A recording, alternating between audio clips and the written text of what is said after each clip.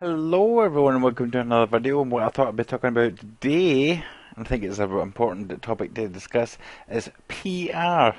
Now, I think a lot of people don't actually understand what PR is and how important it is to a company or political campaign, or basically anybody who doesn't want to make an arse of themselves. And PR is basically public relations. Someone can literally go into an entire 4 year education in sociology, psychology, simply to fulfill a position to deal with the public, and that's it.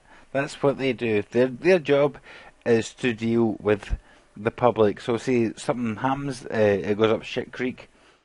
They decide, well, this is what we need to tell the public, and we need to tell it in this way so the public doesn't get upset.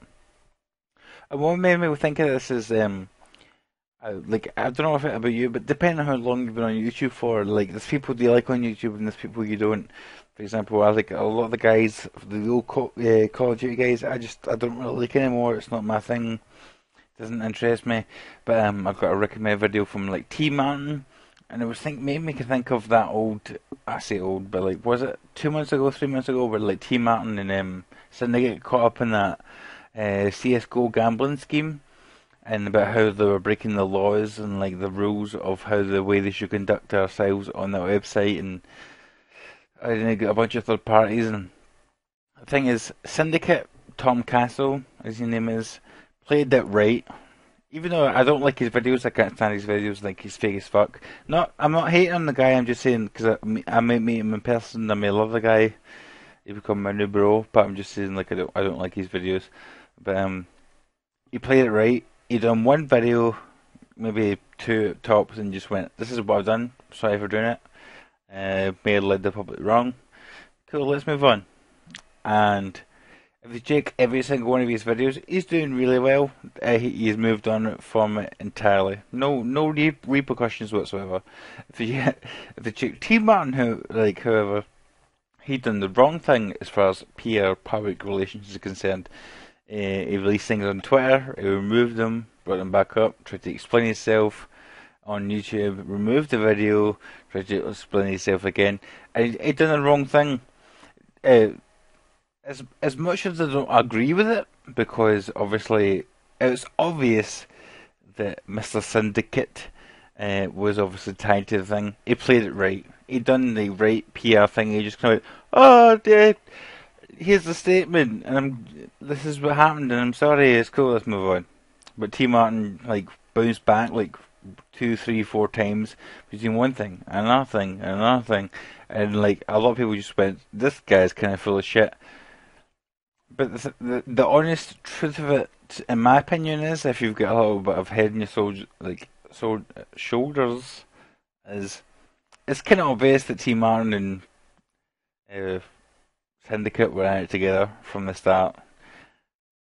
And one of the biggest things that annoys me was there was a video that Tmartn released. He was like streaming or something, and he was streaming like, it may have been Counter Strike, and he kind of just went, "Hey, I just found this site, guys. It's really good. It's really solid. It's got a good reputation."